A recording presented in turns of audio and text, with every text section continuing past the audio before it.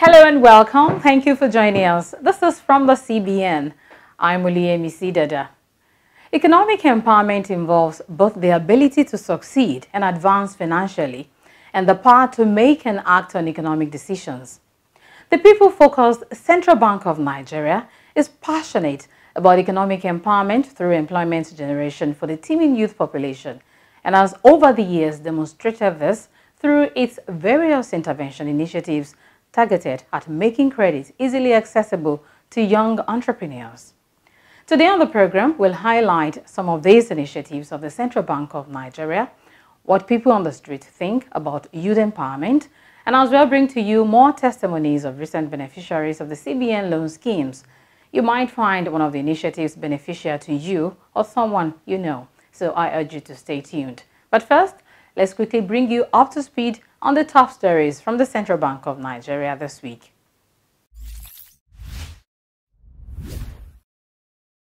Governor of the Central Bank of Nigeria, Mr. Godwin Emefiele, has responded to the question of whether or not the Apex Bank printed money to augment funds from the Federation Account Allocation Committee distributed to states and the Federal Capital Territory in March. Mr. Emefiele, who spoke during a facility tour of the Dangote Integrated Sugar Complex in Nasarawa State yesterday, expressed dismay over attempts to distort legitimate financial concept of currency printing. If you understand the concept of printing of money is about lending money, right? That is our job, right? To print is about saying lending money. So there's no need putting all the controversy about printing of money as if we're going into the factory printing naira and then distributing on the street. It is very inappropriate for people to just give some coloration to the word printing of money as if it is some foreign word coming from the sky. Okay, so I think it's important for me to put it this way, that in 2015-2016, the kind of situations we find ourselves now, which is even worse than what we faced in 2015-2016, we did provide budget support facility for all the states of this country. That loan remains unpaid till now, and we are going to insist on the states paying back those monies going forward, since they are accusing us of giving them loans. That's what they're saying. And most countries in the world today are confronted by not only health challenges coming from the pandemic of COVID, and also economic crisis and the rest of them. And what I keep saying this, it will be irresponsible for the Central Bank of Nigeria or any central bank or any Fed to stand idle and then refuse to support its government at this time. And what is being done, right, is being done in any climb. And at the last Monetary Policy Committee meeting, I did say, and I gave data about what is being done, even in developed economies, about what needs to be done to shore up their economy and take them out of recession. Nigeria is unfortunately in a very bad situation. I'm not going to pretend about it, in the sense that we are facing problem about productivity output, which is GDP. Luckily, we managed to just come out of it with a hair's breadth, and we are working very hard to see how we can not only have our head above water, but get our waist above water. That is what we are focused on right now. And of course, we're also confronted by issues of inflation and prices and the rest of them. CBN Governor Mr. Godwin Emefiele has also disclosed that wheat and sugar are to be added to the list of items for which foreign exchange is restricted, in line with efforts of the government at conserving reserves and promoting local production that can lead to massive employment generation. Mr. Emefiele told journalists during his visit to the 60,000 hectares Dangote sugar plantation in Nasarawa State Thursday that the project is consistent with the government's backward integration blueprint in producing various consumables in the country. Right now, the Central Bank of Nigeria spends close to between $600 to $1 billion, $600 million to $1 billion importing sugar into the country. And that is a humongous sum of money. And in line with the pronouncement of the Mr. President that there's a need for us to begin to think about producing what we can eat or feed on what we can produce, it's about diversifying the base of the Nigerian economy. And so we're saying that if Nigeria can produce sugar and be self-sufficient in food production, that this should be something that we should support. And that's the reason we have decided to come today to give credence to the backward integration program of the federal government, and we are ready to give the support. Land has been provided. You've gone round. You've seen that this location is well suited for this project, and some of the primary equipment are already here, beginning from the plantation, sugar plantation, into the importation of the equipment that is needed for the manufacturing and all the processing. So we would provide not only the Naira, or some of the Naira, because I know that Dangote himself, as a big man in Nigeria, he has equity that is contributing into the project. We would also leverage by providing some funding for this project in Naira. And of course, he needs dollar to import the equipment that will keep this project running. Hopefully in the next 2 years, we will provide that support. So that is our interest here, because it will reduce reliance on importation on forex. And let me seize the opportunity to say this, that we are looking at sugar, we are looking at wheat. We started a program on milk about 2 years ago. Eventually, this product will go into our FX restriction list. We will just want to see to what extent we see the traction that is coming on from those who are currently importing these items, and we are putting their feet on fire to say that we all must work together to produce these goods in Nigeria rather than import them. As part of efforts to promote a safe and sound financial system in Nigeria, the CBN has started the enrollment of other financial institutions, OFIs, on the Credit Risk Management System, CRMS platform. A circular released by the Director of Financial Policy and Regulation Department, Mr. Kevin Amugo, last Thursday stated that all development finance institutions, microfinance banks, primary mortgage banks, and finance companies are to report all credit facilities, both principal and interest, to the CRMS and update same on monthly basis. To ensure full compliance, OFIs are to conclude the tagging of all live credit files for all individual and non-individual borrowers with BVN and TIN respectively by May the 14th. The CBN had introduced the CRMS to improve credit risk management in commercial, merchant, and non-interest banks, and to also prevent predatory borrowers from undermining the banking system.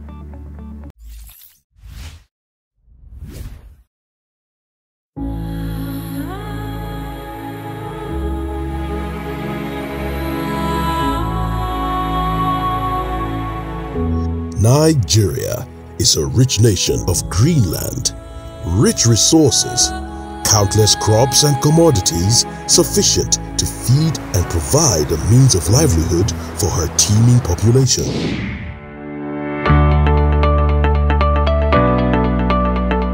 Chin up, Nigeria, the giant of Africa.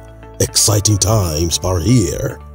We can be self-reliant and grow our economy if we work together to explore our potential.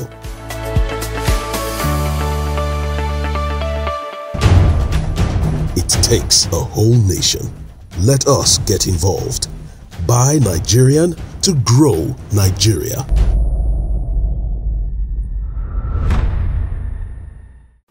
Welcome back. The Central Bank of Nigeria, in collaboration with the Bankers Committee, 2 years ago introduced the Creative Industry Financing Initiative, CRFI, otherwise known as SciFi, to improve access to long-term, low-cost financing for entrepreneurs and investors in the Nigerian creative and information technology subsectors as part of efforts to boost job creation in the country, particularly among the youth. The SciFi is just one out of the several other financial intervention initiatives of the CBN meant to empower the Nigerian youth economically. CBN Governor Mr. Godwin Emefiele spoke further on this during the press briefing at the last MPC meeting in March. Let me say that we're doing everything possible to put in place policies that benefit all Nigerians. All Nigerians. And CBN is very conscious of the fact that our youth population of between, I repeat, 18 to about 40-45 constitute close to 60% of our population. And we are doing everything possible to ensure that we take them into account in all our policy decisions. The level of unemployment is regrettable, but I'm saying everything is being done. And I give an example. I read how much we have granted in loans under our Creative Industry Financial Initiative, which is primarily for the youth. Almost close to about 3.5 billion naira has been disbursed. Our AXMIS fund, right, is substantially being disbursed to people in this age. But I would imagine that AXMIS fund, where we have disbursed almost close to about 150 billion naira, has been disbursed to nothing less than 60% of the people in this bracket. 3, only recently, like I said, the president gave approval for the repositioning, rebuilding, and renewal of National Arts Theatre. Aside from renewing and repositioning National Arts Theatre, 4 economic hubs are to be built around the National Arts Theatre for movie, for music, for fashion design, and for ICT software development. These projects, which will be a total urban renewal for Lagos, and after being completed, will go to another one will be established somewhere in the north, another one in the southeast, south area. Is going to be costing the bankers committee, not the government, not the CBN, over 40 billion naira. And this is meant to help stimulate the entrepreneurial skills of our youth, improve the tourism capacity of our country, so that our youth can enjoy Nigeria. With efforts being made to secure our land, our youth will be able to move around and do their business. That is what we are doing. Thanks for staying tuned. Youth empowerment aims to improve quality of life through processes that enable participation, enhance control through shared decision-making, and create opportunities to learn, practice, and increase skills. Economic empowerment is a dimension of youth empowerment which teaches entrepreneurial skills, provides access to finance for entrepreneurs, and wealth creation, among other things. But what do Nigerians think about youth empowerment? Let's find out.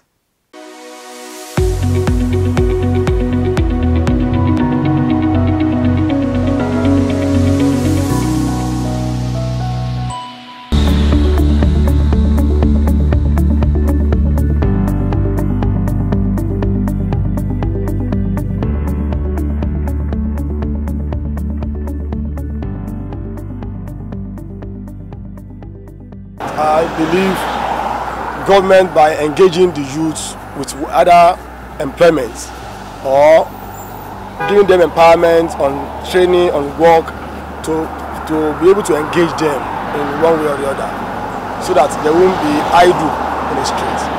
Equipping our youth, or strengthening the youth in order to do what they will have to do to survive or to earn their livings.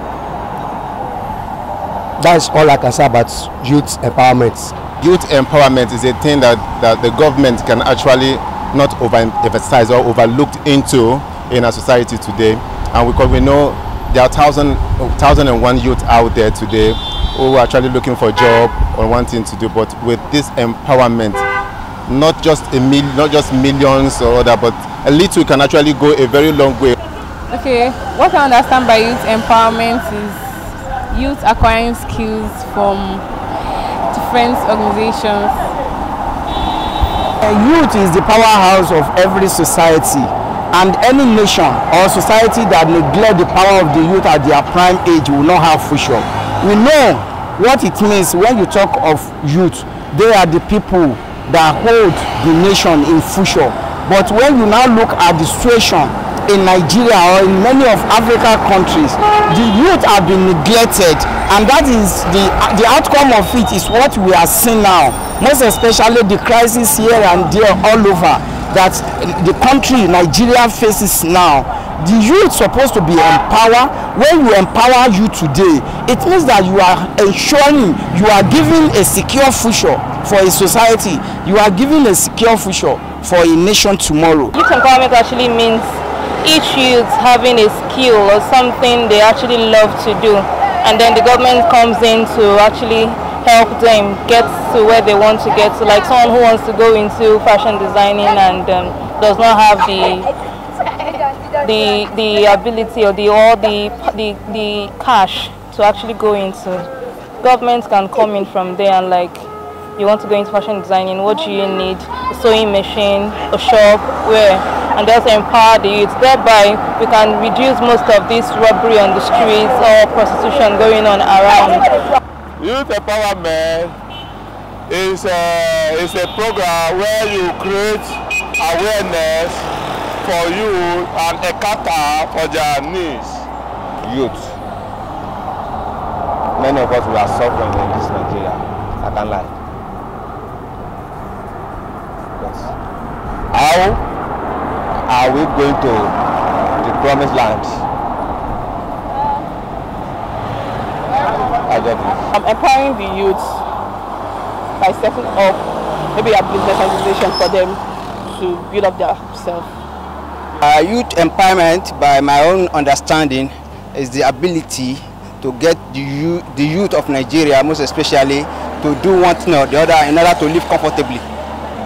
So actually, in order to do this, it may not necessarily mean education per se, but it may mean there are some of them that are actually educated, like the graduates now. How do you make them to do their work apart from relying on the certificates? Because what we know now in Nigeria, the certificates are not, the job available is far less than the certificate in the hands of the students or the graduates. As a result, we have to do something extra or do something more for them to be able to work independently. To my own level, what I can say about the youth empowerment is, by what they study in school, maybe they can help them with it. Then I should talk about the local working. Maybe you learn work somewhere. If government wants to help you, they can help you with the equipment you needed to use. I believe that the government have thus far helped the youth in diverse way in empowering them.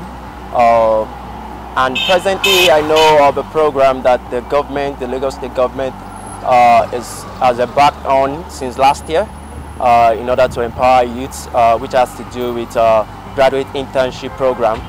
What I, as an individual, understand by youth empowerment is when our youth, like let's say from 18 years old to like the age of 35,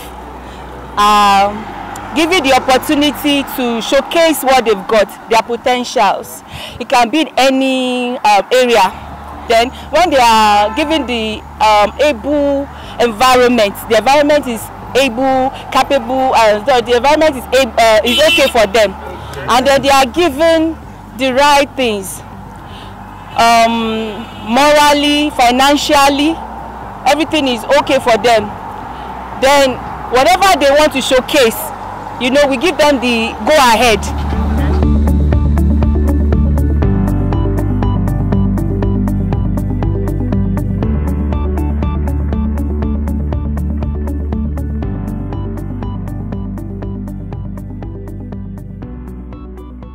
Employment. One, although they cannot employ all the youths 100%, but at least it will go a long way. There are lots of ways. It's not me that is going to suggest. The government knows it, and that is what the repercussion they are reaping from it now, for failing to equip and to empower the youth. The youth can be empowered in so many ways. We have, like now, we're talking about this dispatch rider thing of a thing. It's kind of helping mostly people now. Now we do online business. People want to deliver goods even without the buyer coming to the store. By giving us orientation on everything, most times we graduates, or the graduates, I'm not a graduate, most times when they leave school, there is actually no employment. So the better way is the government giving us orientation on everything so we can know the ones to go for. There are many ways that the youth can be empowered. When we are talking of empowerment, we have social empowerment, we have economic empowerment, we have educational empowerment, we have political empowerment. Empowerment goes just like that the youth should be involved in activities. And sometimes ago, I think there is an agitation that not too young occupy position of authority, most especially political power in Nigeria, and we thank our president that he signed the bill. But sincerely speaking, looking at the recycling system that characterize our politics in Nigeria, are the leaders providing opportunity for youth? If the government can focus more on youths and take them more seriously, because we've been hearing this saying right from childhood, growing up, youth are the leaders of tomorrow. Yes, the youths are not leading in anything. I think it's individual choices. So everybody know the area of his own field. Everybody know his area of discipline, where he can perform. So I think it's better to ask everyone is so disciplined, so that to avoid a strongly or sent back. What I think is, you see, some of us cannot reach the governor's house, but in the local government level, if they can try at local government levels, so that a council chairman, councillorship, reps, assembly for their constituencies, so that may help the youth. I think by setting up an organization, maybe where they can learn, maybe like hair making, fashion designing, and some others, like computer training, and some others. What I think is that they should describe the youth as people of age 18 to 40, for example. If that is exactly the decision of what I'm trying to say, then the first thing is you have to get a list, or you have to have a data of those that will be empowered. This national education number, when you have it, they can upgrade it to know the youths who are employed and the ones that are not employed.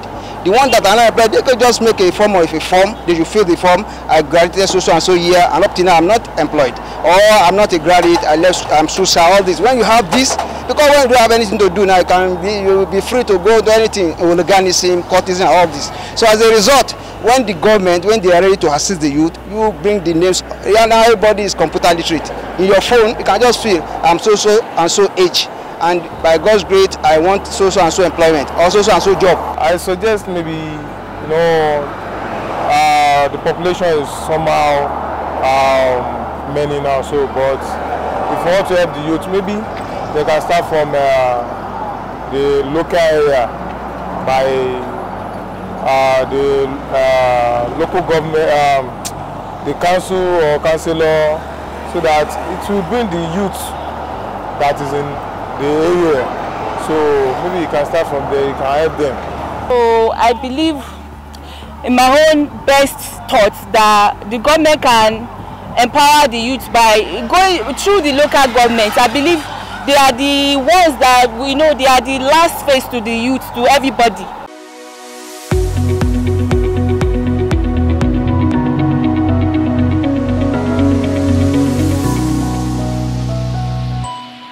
Wow, different views expressed, questions and misconceptions raised there by respondents, which we will attempt to address in this episode and subsequent episodes of the program. Let's begin by highlighting the intervention schemes of the Central Bank of Nigeria targeted at the youth.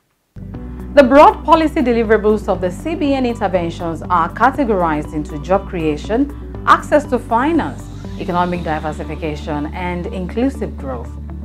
Some of the interventions are Agribusiness SME Investment Scheme, AGSMIS, Targeted Credit Facility, TCF, Micro, Small and Medium Enterprises Development Fund, MSME, DF, Creative Industry Financing Initiative, SciFi, Solar Energy Adoption Financing Facility, SEAFF, SME Credit Guarantee Scheme, SME CGS, Accelerated Agricultural Development Scheme, AADS, COVID-19 Intervention Facility for the Manufacturing Sector, CIFMS, Healthcare Sector Intervention Facility, HSIF, Healthcare Sector Research and Development Intervention Grants Scheme, HSRDIS, Agricultural Credit Guarantee Scheme, ACGS, and the CBN-funded Nigeria Youth Investment Fund, NYIF. These schemes are open to young people engaged in businesses across the agricultural value chain, manufacturing, service sector, healthcare sector, creative industry comprising movie, music, fashion, and ICT, among others. The schemes are available on non-interest basis also for those whose religious beliefs go against interest-based banking. Interest rate for all the facilities have been reduced to 5% up to February the 28th, 2022. And you do not have to know anybody in government or any of the participating financial institutions to benefit from the schemes as long as you are eligible.